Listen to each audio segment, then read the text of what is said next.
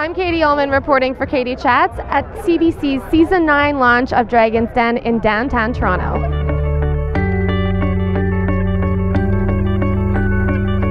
I'm here with the new dragon, one of the new dragons on Dragon's Den, Vikram Vij. What are you most excited about for being on Dragon's Den? You know, the entrepreneurial spirit that came out of this at this season was absolutely incredible.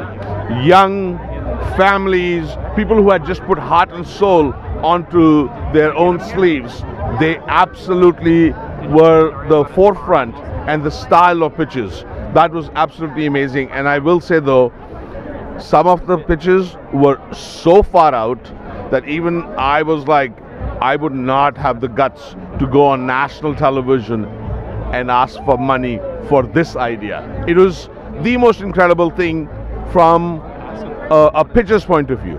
The problem I also thought was that it was so heartfelt. They actually believed in it, which was amazing. Absolutely. And I know that you've done so well in the restaurant industry. Can you speak a little bit to the importance of combining culture and cuisine? Well, you know, being an immigrant to this country, I came in 1991, and at that time my goal was to bring awareness to my cuisine and my culture up.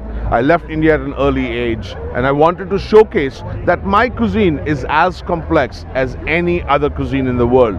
So that has been my goal. You know, Gandhiji had a goal to free India. My goal was to bring awareness to the cuisine, which I love so much.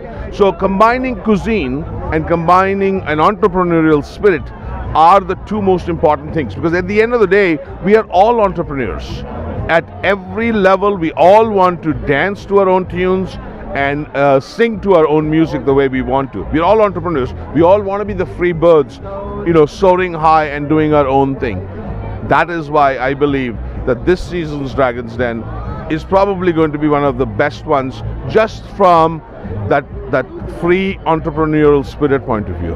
And can you give me any insights into some of the far out pitches that you were talking about earlier, any that, you know, you can share with me? So one of the things I totally did wrong was there was a pitch about women's underwear, and I totally embarrassed my two daughters on national television. Oh, no. I said to them that they would love to wear this.